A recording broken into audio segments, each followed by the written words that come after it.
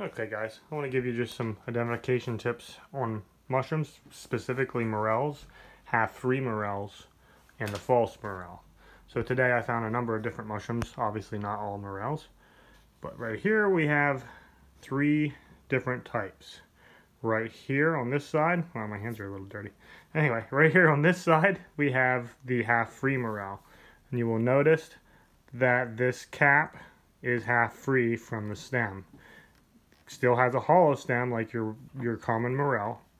And we come over here, and this is the false morel. And you'll notice the stem goes all the way up to the tip, where I cut it in half here, you can kind of see. And a feature that won't always be present, but is often present, is you'll see like a weird hair or solidness to the stem in the inside. Now this is partially hollow, but it's got like the hairs in there, as you can probably see. And then here we have our common morel. And you can see the cap is attached to the very base of the stem. It's actually attached there, again, with a hollow stem.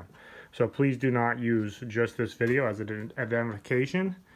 Consult with a professional so that you know you're safe and enjoy looking at awesome creation and enjoy being in the outdoors. There you go. Hope that helped.